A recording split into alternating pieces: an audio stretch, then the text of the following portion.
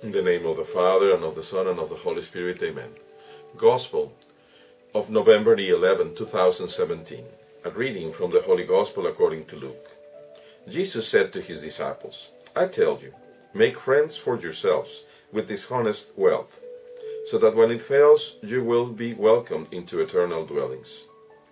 The person who is trustworthy in very small matters is also trustworthy in great ones. And the person who is dishonest in very small matters is also dishonest in great ones. If, therefore, you are not trustworthy with dishonest wealth, who will trust you with true wealth? If you are not trustworthy with what belongs to another, who will give you what is yours? No servant can serve two masters. He will either hate one and love the other, or be devoted to one and despise the other. You cannot serve God and Mammon. The Pharisees who loved money heard all these things and sneered at him. And he said to them, You justify yourselves in the sight of others, but God knows your hearts. For what is of human esteem is an abomination in the sight of God.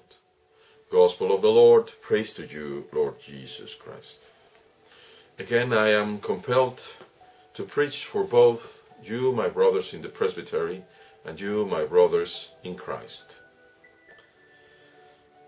Do we love money? The children of God should learn not to love money, not to give their heart to money.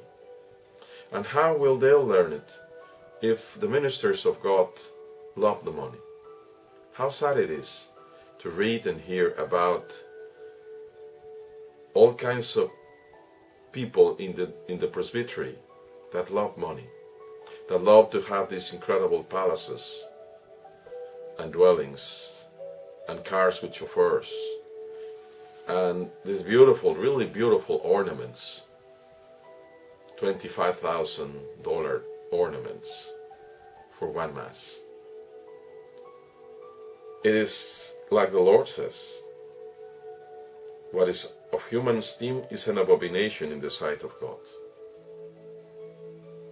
We need to be humble, because we are the face, we are the first reference of God to our brothers, the children of God.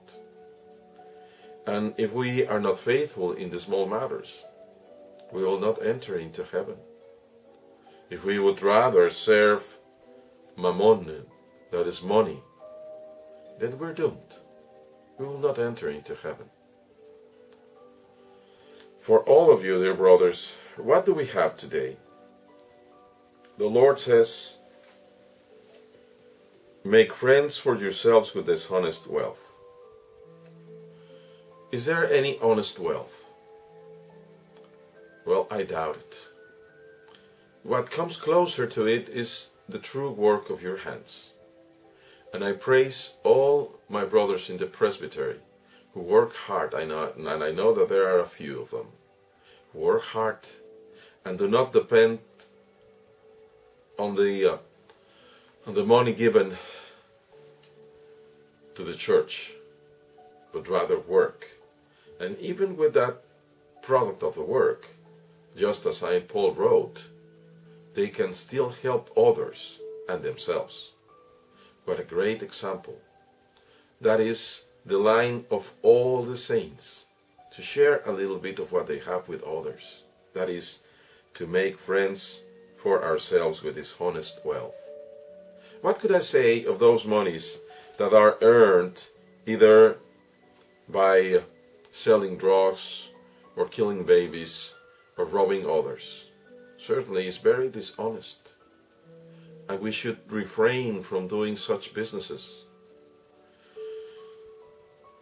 That is the type of money that goes around. And what should we do with that? We should never ever give our heart to them. We should use it as just stewards. And if we are blessed with money, we should make ourselves those friends that will welcome us in heaven.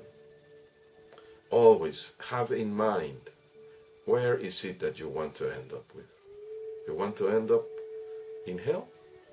Accumulate money. Is it worth it to live 20 houses here in the world and then go to hell? I don't know. I don't think so. ever. I would rather not have anything but go directly into heaven when I am called.